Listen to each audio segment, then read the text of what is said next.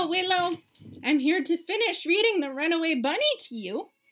As you remember, there was a bunny that was trying to run away from home, but whatever happened, his mommy would find him.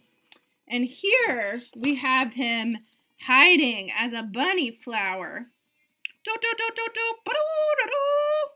There in the garden of flowers. Now that your mind has been refreshed, let's continue.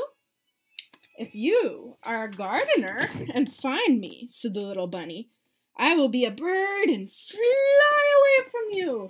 Fluff, fluff, fluff. If you become a bird and fly away from me, said his mother, I will be a tree that you come home to. And here is the bunny tree and the bunny bird. Everything has become a bunny. If you become a tree, said the little bunny, I will become a little sailboat and I will sail away from you. If you become a sailboat and sail away from me, said his mother, I will become the wind and blow you where I want you to go. And here is a picture of the big wind bunny blowing the sailboat bunny.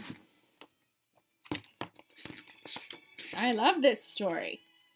If you become the wind and blow me, said the little bunny, I will join a circus and fly away in a flying trapeze.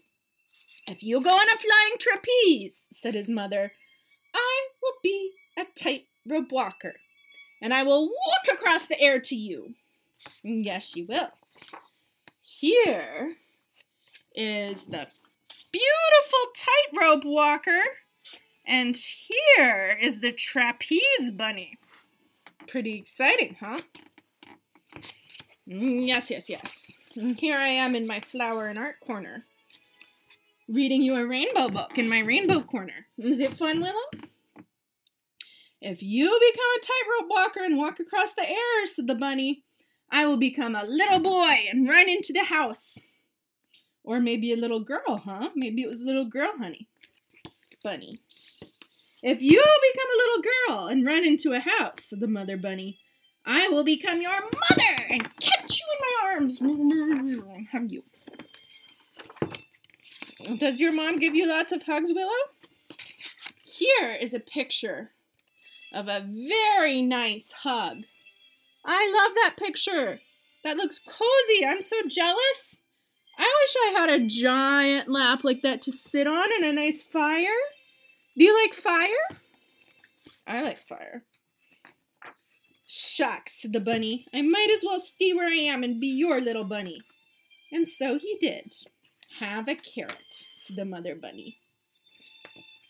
And here we are, eating carrots.